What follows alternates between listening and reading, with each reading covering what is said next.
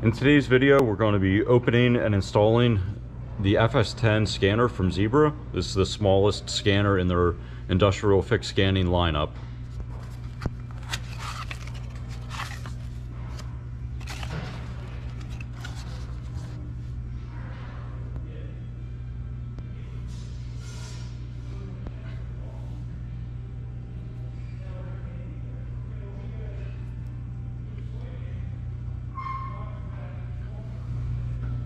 The first step to installing this scanner is to install the Usbc cable.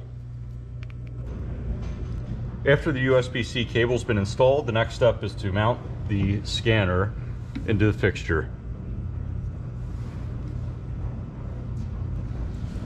Once the scanner is mounted into position, simply take the other end of the Usbc cord and plug it into the USB port of your laptop.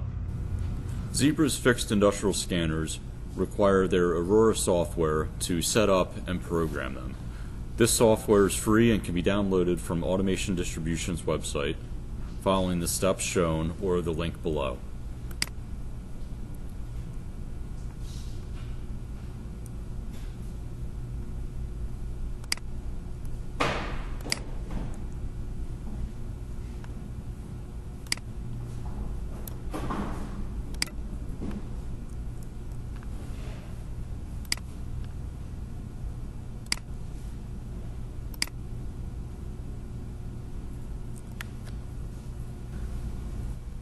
With the scanner plugged in and the software installed, we're now ready to set up the new device.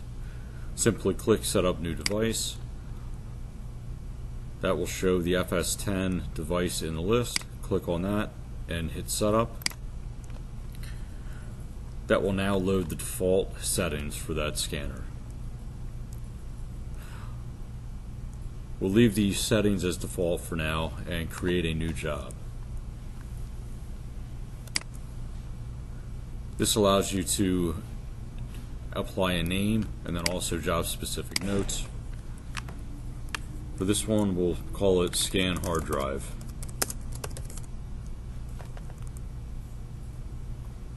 And create that job. Now that we've started our new job, we'll begin setting up this job. First, we'll set the trigger. In this instance, we're going to use a continuous trigger. Next step will be to tune the scanner. Zebra has a very nice barcode auto tune, which, unlike a lot of standard auto tunes, it actually seems to work.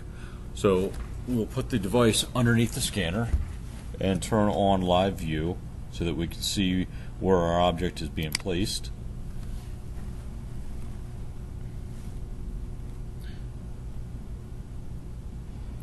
It's a little bit difficult to see with the standard tuning, but we'll correct that now with the auto tune.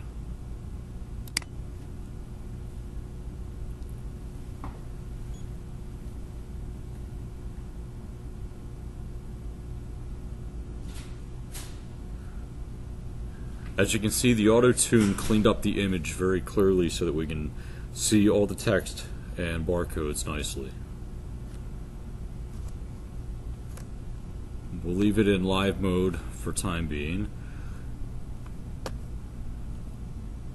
Now that the scanner itself and the focus is set, we'll move to capturing an image.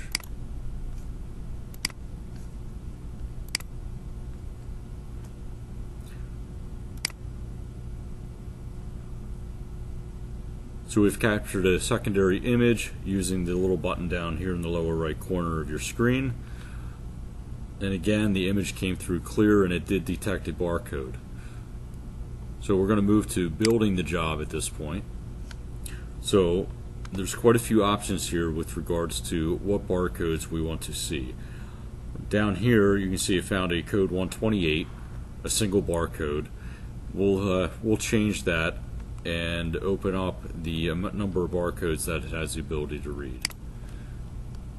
So if you look at symbologies, initially we'll select all symbologies. It'll read any symbology that's picked up on the hard drive.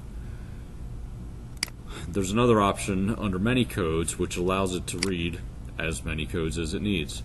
So in this instance now, with that setting turned on, you'll see that it picked up 4 barcodes. Each of the barcodes is now listed down here in the Results tab. For this example, we're going to focus on the serial number barcode here, which is the furthest to the right. That is a code 128 with 8 digits. We'll apply some filtering through the symbologies and codes to select only that barcode. So we'll deselect all symbologies and select only the code 128 with a discrete value of 8.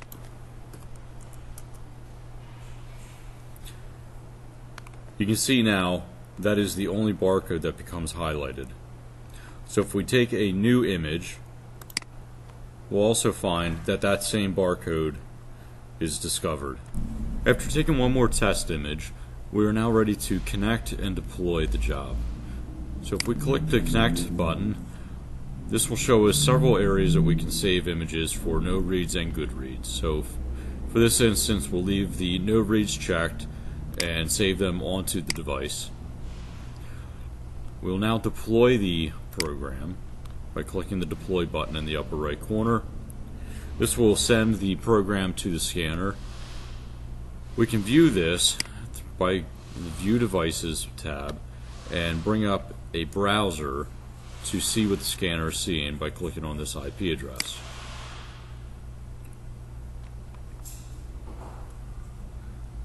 This browser now enables us to watch what the scanner is doing.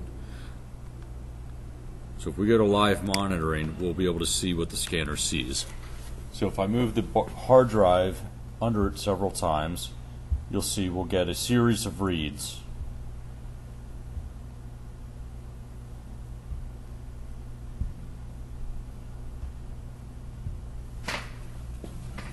Because we have the barcode information set up properly in the job, we're able to read this barcode consistently. The 4 times that we pass the hard drive under the scanner, we've got 4 positive reads.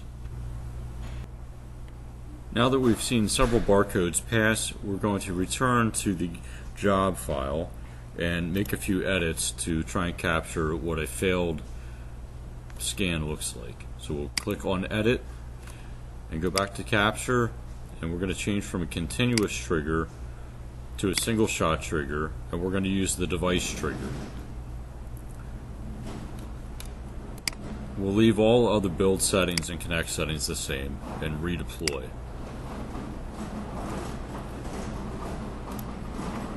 By going back to the browser, which is still activated, we'll now press the trigger button several times with the hard drive barcode taped over.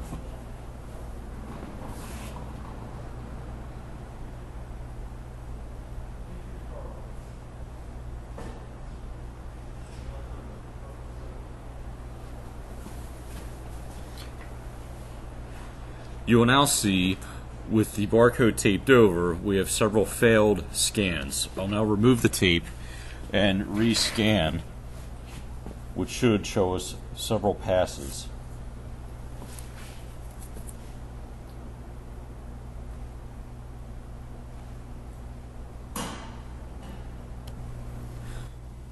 Now that we've scanned several good and bad barcodes, we can jump back to the dashboard for an overview of what we just did. So as you can see, we've had 10 total passes and 4 fails, which coincides with the recent scans that we've performed.